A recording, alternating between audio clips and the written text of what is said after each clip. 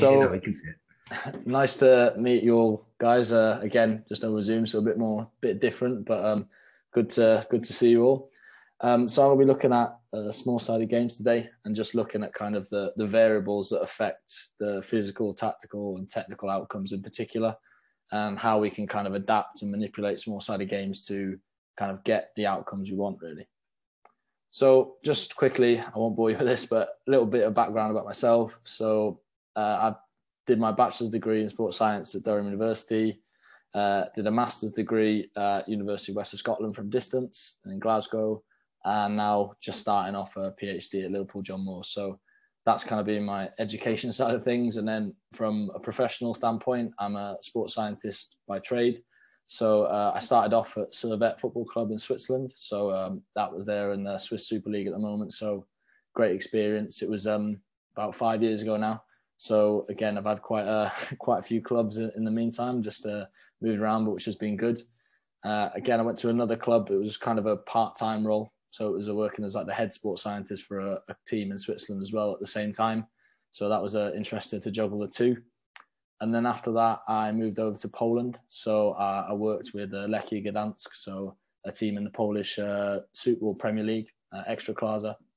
Again, really good experience. It was like 40, 50,000 fans every week. It was crazy. So it was really, really interesting, and some big players that played there as well. And then again, sorry, that's not moving. There we go. Then the next one, I moved over to China. So I was, again, really good cultural experience as well as a professional. So I moved over there and worked with Chris Coleman and Kit Simmons in their coaching staff. And again, got the opportunity to work with players like Javier Mascherano and Lavezzi and a few other Brazilian called Hernanes, like some big players. So it was great to learn from them. And then finally at Cardiff after that. So I was working there as the lead academy sports scientist. So again, gave me a good understanding of the kind of needs for the under 23 academy players, to what they need to do to get into the first team, really. So again, that's my background. I won't bore you with it anymore. So now just starting off with small-sided games, really. So as probably you all know, really, it's a really popular training method used across professional and sort of recreational settings. Again, just a brief overview, just their small-sided games pretty much are just smaller versions of the game itself, but just adjusting the numbers and the players, so the formats and the size of the field, really. As probably you all know as well, it's many influential coaches and managers are really key advocates of small-sided games and kind of using them as game-based conditioning in a way, because they really allow for the development of tactical, technical, physical, and psychological factors sort of all together. So some of the big ones, really, Jose Mourinho, when he first came to the UK, back when he was at Chelsea, was a big advocate of that. He removed the running drills in pre-season and brought the balls out and started playing small-sided games pretty much straight from pre-season, which was unheard of at the time in the UK. And then obviously the people that have worked with him and his kind of understanding of the game, so they've kind of followed that similar path. I don't know if any of you have seen this quote, but again, it could be controversial to some, but I think it's quite interesting and it's a good way of looking at the game. So basically, he's suggesting that the best way to be a good footballer really is to play. So try and take out things in isolation and bring them more holistically together. So that's what small-sided games are really good at, bringing all the different factors together to kind of develop players, really. So again, small-sided games really are representing different formats, so but particularly a group by size and player numbers. So we've got the small-sided games, so small-sided games, if you want to call them that. Like they're the smaller pitch areas, 1v1s to 4v4s. Then the medium size, so increasing the size a little bit more, and 5v5 to 8v8s. And then finally the large-sided games, which are pretty much almost full pitch, 9v9 to 11v11. Again, some debate over like the 8v8, 9v9s and the 4v4, 5v5s, if they're small, big, large, but kind of the general gist, it's that. Again, like we said, small-sided games are great to develop all different aspects of the game. But what's good about small-sided games in particular is that you can manipulate them, the different formats, and then manipulate also key kind of external variables. And they give you different tactical, physical, technical, and as well as psychological aspects and outcomes from them as well.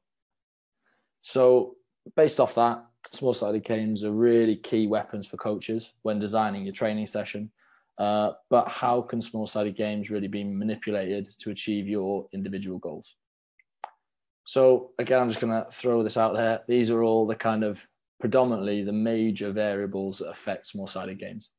So again, in this presentation, I'm not going to go over all of them because that'll take ages. I'm going to pick a couple, the more important ones, and just go through them. But again, here's a couple little quotes as well that kind of explain how they're useful for small-sided games and the kind of the effect that they have on kind of the outcomes really as well. So I'm going to particularly focus on pitch sizes, player numbers, and the kind of sets and reps really, and then a few of the rule modifications as well after that.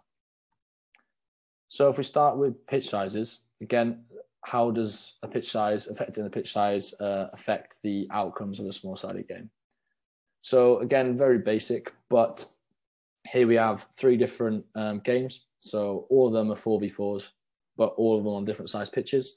So as you can see, just visually, each one, you're increasing the kind of the space for the players on each one and getting larger and larger, really.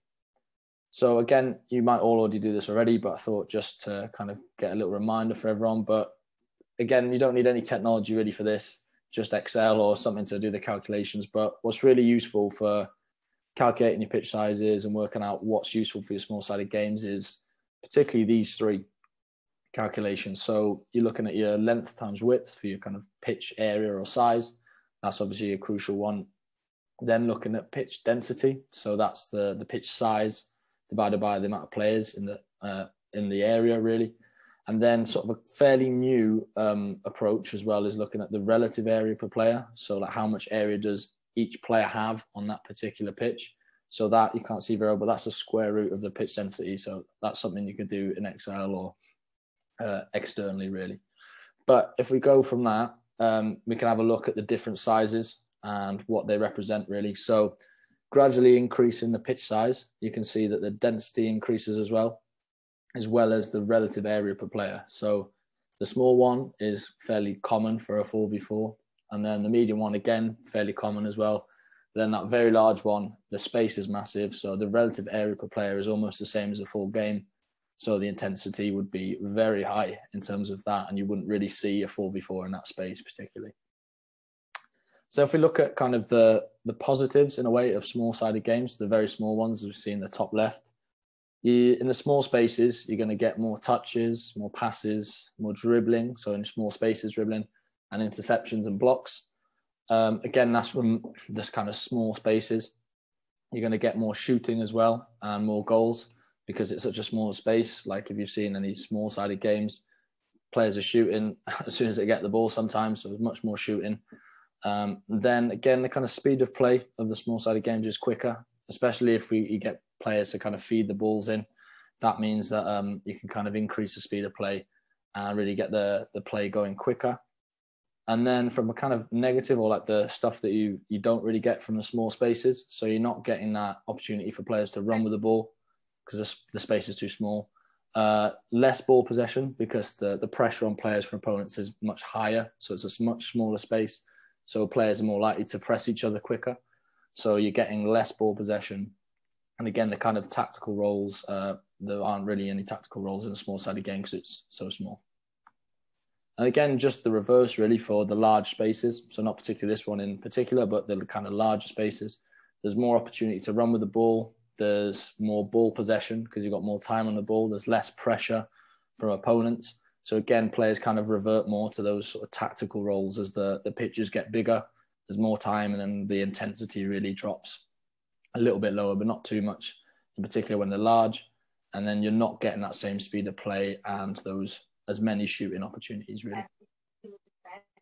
So going from there, this again might look a bit complicated, but I'll break it down as simply as possible. It's the high speed running, so which is like a fast jog really. And that's how the intensity of the high speed per minute.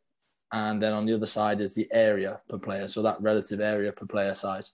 So again, each white dot represents a drill, and then the kind of sizes, and then the high speed element kind of shows you the kind of space the players have to run into. So if we've got an example, we use that little dot in the corner there. That would represent a 2v2. So a very small area, not as much space for the players to run into at high speed. So you're not going to get that high speed element to it. You'll get that short, sharp turning, dribbling, changing direction, but you won't get that long distance running with the ball. Whereas in the sort of top corner, we've got an 11v11 game. So that's a big space and a huge relative area per player. So a lot more opportunity to run with the ball, really.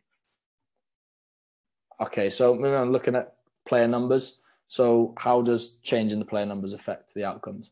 So again, using fairly simplistic example, but using the same pitch size, we can see gradually as you increase the player size, the player numbers, the actual space decreases significantly. So a normal or common 4v4 in that sort of space is fairly normal in the first one, but as you increase the size, it gets smaller and smaller. So it becomes more and more difficult to play, more pressure, and kind of lose that element of speed of play and of game, really, because the space is so small.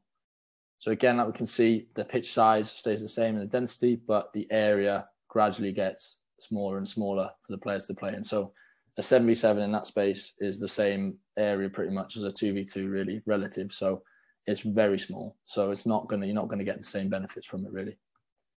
Then again, if we're using floaters and unbalanced formats, so say a 4v4 plus 2 or a 5v4 or a 6v4, anything like that, what kind of benefits do we get, or what's the differences, really?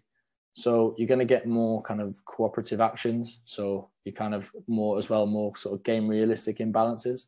So naturally in the game, you're going to get opportunities attacking or defending where you're going to be inferior or superior to the opposition. So like we said, 5v4s or 4v6s, for example. So with the influence of floaters and unbalanced formats, you get that as well, which is a good part of the small-sided games. And again, something to consider when planning them. But then one, maybe say a negative side of things or a slightly different side of things, is the reduced aggressive actions, really. So if you've got this is particularly with floaters, their kind of demands are reduced because they're sort of sat in the middle, really, and they're working with both teams. So you're not getting as many aggressive kind of dribbles or duels or contacts as you would do without them, really. And then if we're looking at the kind of unbalanced formats in more detail from kind of a tactical perspective, the teams that are in inferiority, the physical demands are much higher because they're having to work much harder within the smaller space. And then also kind of that high inferiority, it promotes a little bit more organization. So if, like the example, this is from some research papers, that if you have a 7 attacking 7 versus a defending 4, the 4 are naturally going to go a little bit more defensive and try and organize themselves because they're so outnumbered. Whereas on the other hand, if you're in superiority, you've got more opportunities to attack, more attacking finalization opportunities, and more shooting and scoring, really.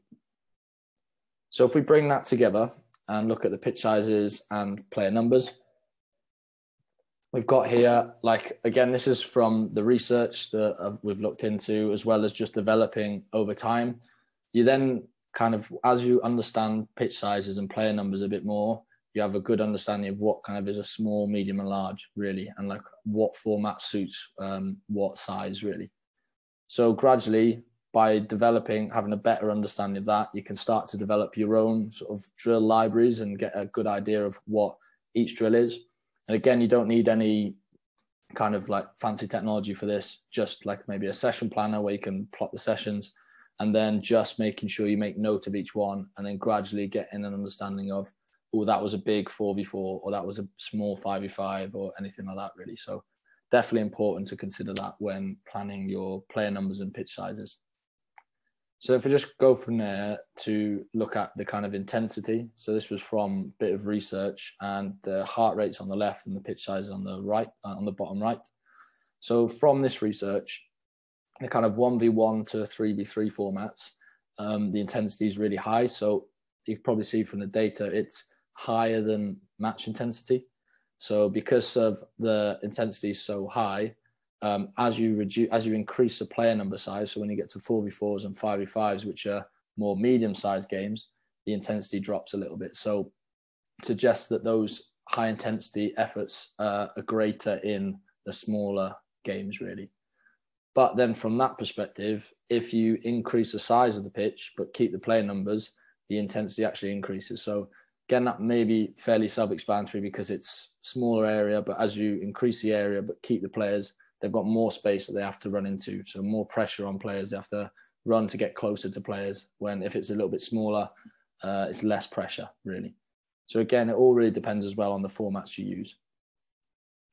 Then if we look at kind of technical actions, this is again from the research, they found that as the playing areas and numbers decreased, the actual dribbling opportunities, so more so running with the ball, really increased. So again, it's not running with the ball over long distances, it's over shorter distances, but it was more kind of individual technical actions in the smaller games, which obviously makes more sense because it's 1v1s or 2v2s. You haven't really got those passing opportunities.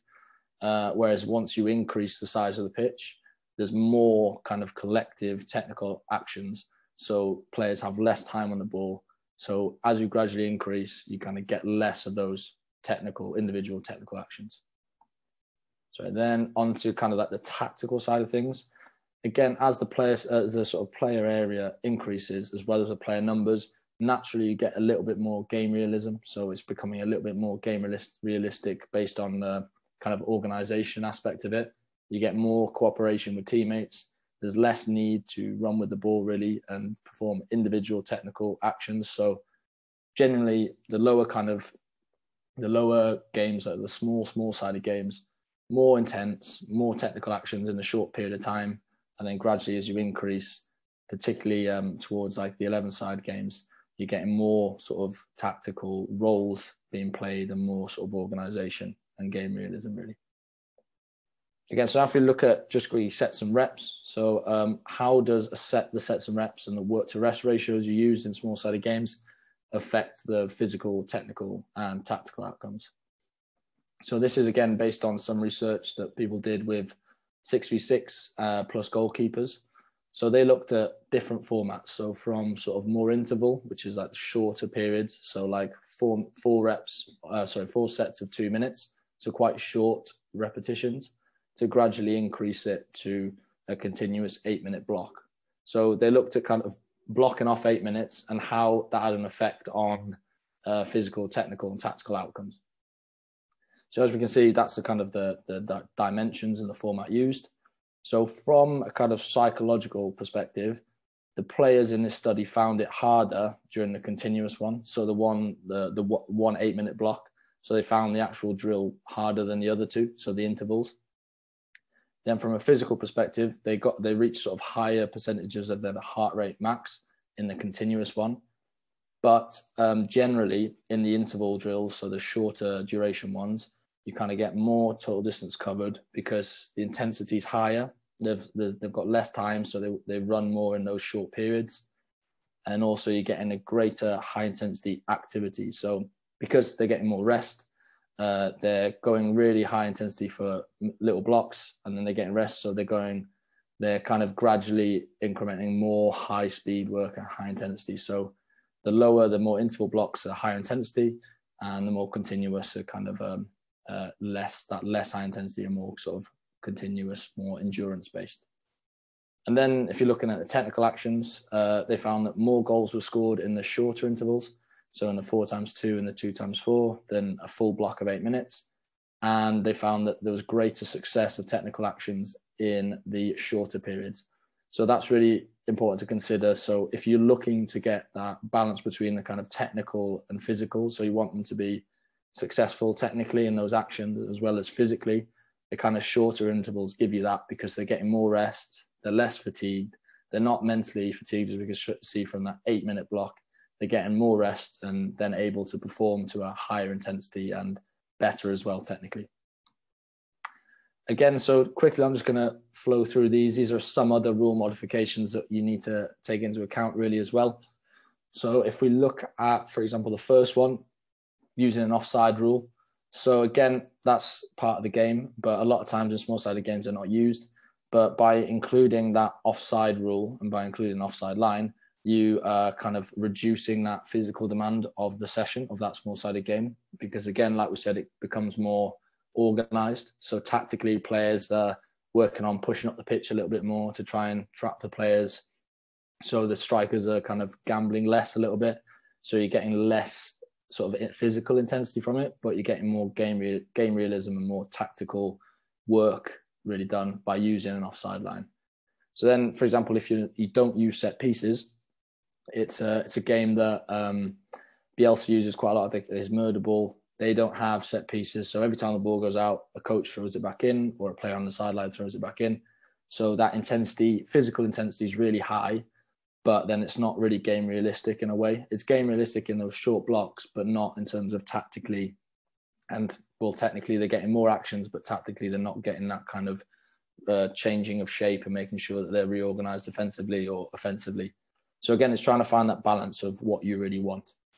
And then again, if we're looking at goalkeepers and using goals and end zones, the studies have shown that using goalkeepers actually kind of reduces the success of technical actions because of obviously, again, no disrespect to any goalkeepers or coaches out there, but their ability technically is obviously going to be lower than the outfield players. So in terms of when you're adding the keeper in to either be maybe a bounce player or be in the zones like in the image there, the actual success of actions reduces slightly. So that's, again, important to consider. But then using goalkeepers is great because it's more game realistic if it's shooting on goal and trying to get them involved in say ball possession games as well, because they need to. It's important that they're involved as well.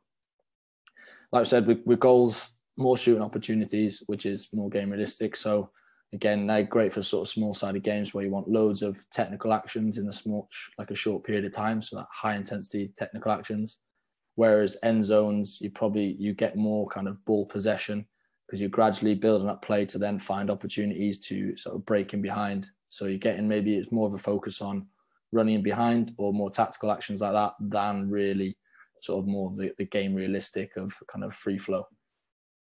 Then finally, just looking at like number of touches. Again, that's from studies have shown that using one touch is this actual success of technical actions is fairly low, just because the demand on players. So to be able to pass straight away first touch is difficult. So the technical actions will be lower and the success of those actions will be lower.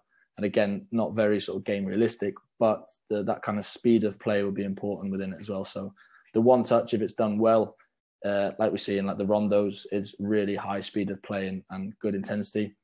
But then say if we're using, they found in their study, in a study that I saw about a number of touches, they said that kind of a two-touch approach was almost the best way of doing it, because you get that game speed, that really quick speed of play. So if that's what you want to work on, it's great for that, as well as the greater technical success as well. So you're getting a mixture of the two, really.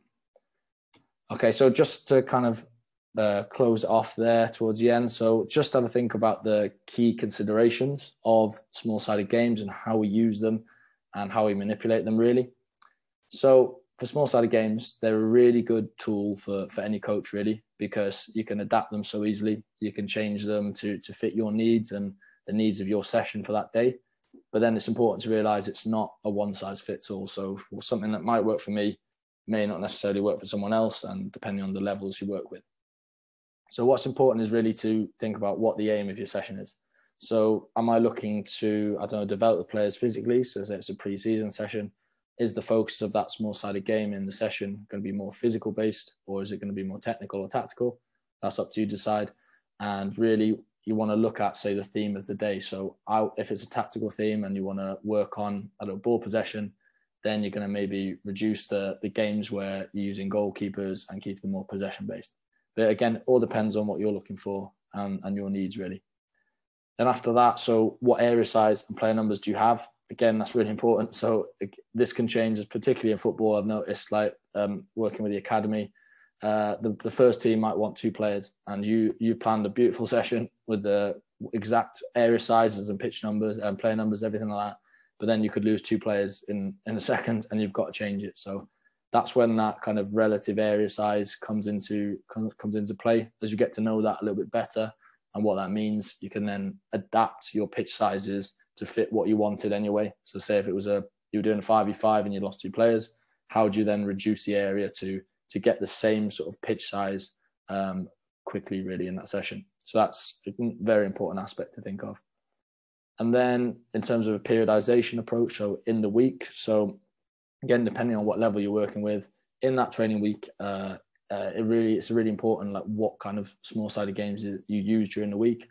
So realistically, you're not going to do a big 11v11 45-minute game the day before a game, because you don't want the players tired before the game. And likewise for the next game, and likewise, you're not going to do loads of really small 1v1s, high intensity work the day before a game or the day after a game, because realistically they're too tired or they're going to bring too much fatigue into the game. So it's about working out when you want to do your physical work, which generally would be more in the middle of the week, and when you want to do maybe a more tactical work, and that's more sort of towards the end of the week, sort of your Thursday, Friday, well, your Wednesday, Thursday, Friday, building up to the Saturday game.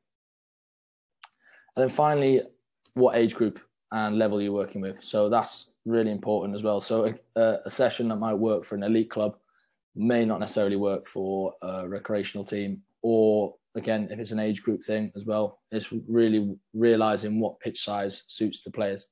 So again, if it's you're working with under 13s or 14s, but you put a pitch size that is suitable for over 21s, for example, for like adults football, then you need to realize that that's not going to be necessarily suitable for them, and to be able to then build up really. So it's better to kind of start a little bit lower, work out what works for your age group, what size works for age group, and then build up from there, and then add the modifications from there, so you can get a bit more kind of progression, as opposed to kind of just chucking them into a session that they're not ready for already. So again, it's all just trying to make sure to remember that small-sided games are really useful, but we need to make sure that we understand how to use them and what's important when using them as well. Okay, sorry if I've dragged on a little bit long there, but thanks for everything, guys. And if you have any questions, you can contact me on LinkedIn, whatever. And if not, I can also check out my email as well if you need. But yeah, any questions, lads, guys, let me know.